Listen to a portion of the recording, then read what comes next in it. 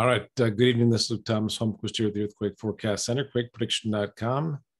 And we have a couple of warnings, one for Japan and one for California. Let's start with the Japan forecast first here.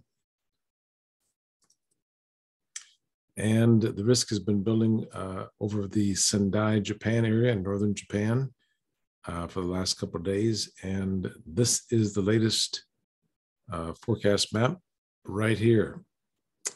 And the last time we had a very strong situation like this over Japan, back in March 16th of this year, last month we had a 7.3 just east of Sendai, Japan, and we're having a similar situation. So we're looking for at least a 6.5 earthquake in northern Japan. And the most likely spot is near Sendai, but anywhere in northern Japan from Tokyo north, looking for a 6.5 earthquake. Most likely during the next 72 hours, even more likely on the 18th or 19th, but could happen anytime during the next 72 hours there in Japan. Now in California, the risk right now on the 16th into the 17th is up here in the San Francisco Bay to Northwest California. And then the risk shifts to Southern California, the 16th to the 18th, and even more on the 17th to the 18th. And our latest forecast map that just came out today, the newest data, shows a much, much larger area of risk in Southern California. So we're looking for a strong earthquake in Southern California, most likely on the 18th and the 19th.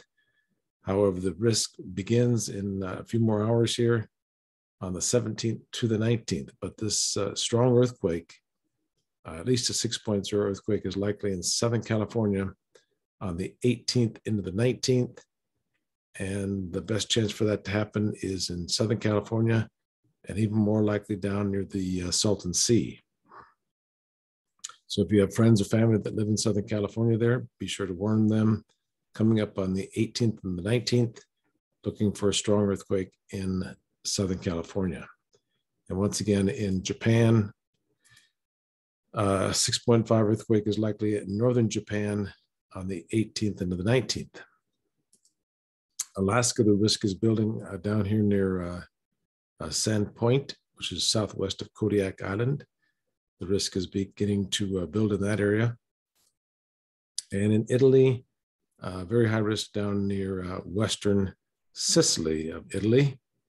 And in Central America, the risk is here in southern Costa Rica and western Panama. Just offshore, there's 95% risk there. Once again, the highest risk is in Japan right now, with about a 6.5 earthquake is likely in that area. And then in California, the risk is building in the southern portion for about a 6.0 earthquake in that area. Thanks so much. And thanks for following us here with 224,000 followers now here at quakeprediction.com. And we will talk to you tomorrow. Thanks.